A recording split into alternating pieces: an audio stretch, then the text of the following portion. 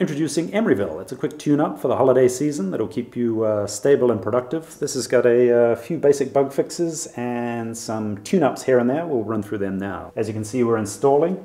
The bug fixes include a tune-up to Wi-Fi connecting. So a few people have been having problems with connecting to ShaperHub, and this will take care of that. The next little bug fix was a problem with low accuracy scans tripping people up. They weren't being saved, so when people have a really squirrely sort of environment with challenging distorted tape and stuff, when they just wanted to cut a rough pattern, the file wasn't being saved. So now we give you a warning saying it's not a highly accurate scan, so don't expect the best cut quality, but you can still go to it in workspaces and continue cutting. So if you just need to get a job done, we don't get in the way of that.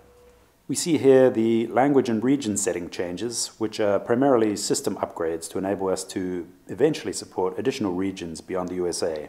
As many of you have noticed, we recently announced expansion into Canada.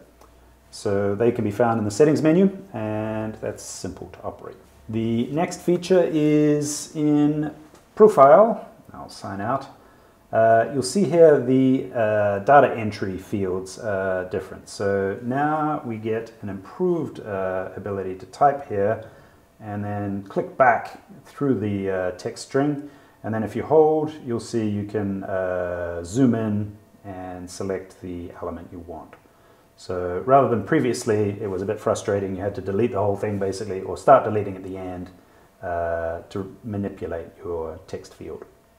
So that's Emeryville. I hope that keeps you productive over the holiday season. And if you get a moment, please post a project to ShaperHub or tag us on Instagram.